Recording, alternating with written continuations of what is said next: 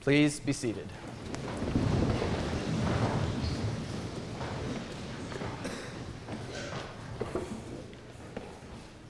Good morning, ladies and gentlemen. I hope that you're all enjoying Pulse House Chapel Week so far. As you all hopefully know, the theme this month in chapel is respect. While pondering in my room about the definition of the word respect, I could never define the word, and all of the generic internet sources provided me with definitions that I did not particularly like. Since the beginning of the school year, when I was told that my speech would most likely have to revolve around the theme of respect, I've been thinking about what that word means, and I still cannot define it for you without using examples. While growing up in the Bahamas, I was always told, respect your elders, respect your authorities, respect your friends, etc. I was always in need of someone to teach me the true meaning of respect and show me with actions what it means to be respectful. The man who tried to teach me was my grandfather. It was a regular day at my school in the Bahamas. I was an innocent child in grade 8 with a life that I could not complain about. Nothing had ever happened to me that had altered my life, except for the birth of my brother, of course. I sat in my computer class with not a worry in the world. The dean of the middle school walked in and spoke to my teacher and instructed me to grab my belongings and follow her to her office. I panicked, wondering, what on earth had I done wrong? My heart was racing, and my palms had dampened with sweat. Dean Dillette walked me up to her office, saying very little en route. As she opened her office door and my eyes adjusted to the dim lights, I saw my mother sitting awkwardly among the books and other clutter. Dean Dillette left the office, and I noticed how uncharacteristically disheveled my mother looked, with her hair uncombed, her face bare of makeup, and her eyes red and swollen. Confused, I waited for her to say something that would put an end to my apprehension. But instead, she stood up to embrace me softly and gave me the news that shook the very foundation of my being. My beloved grandfather, Vincent Yelverton de Aguilar, had passed away at 9 a.m. on Monday, February 18th, 2008, when I was just 13 years old. Although he had been ill for 5 years with prostate cancer, his death was completely unexpected, at least for me.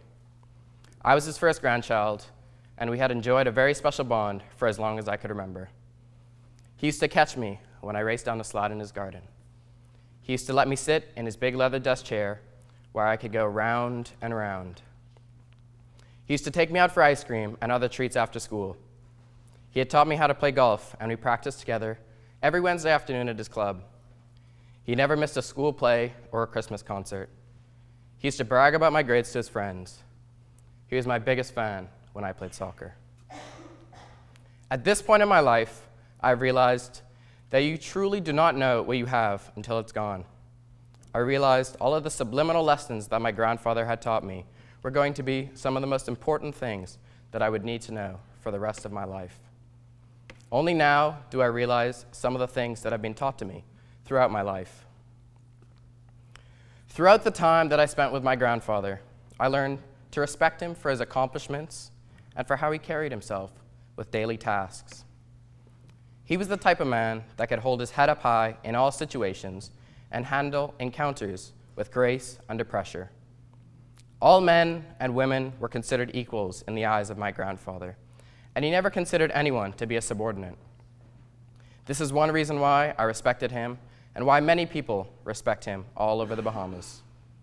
He was one of the most revered men in the business community of the Bahamas, and even had the respect of the Prime Minister and the leader of the opposition, as they both attended his funeral.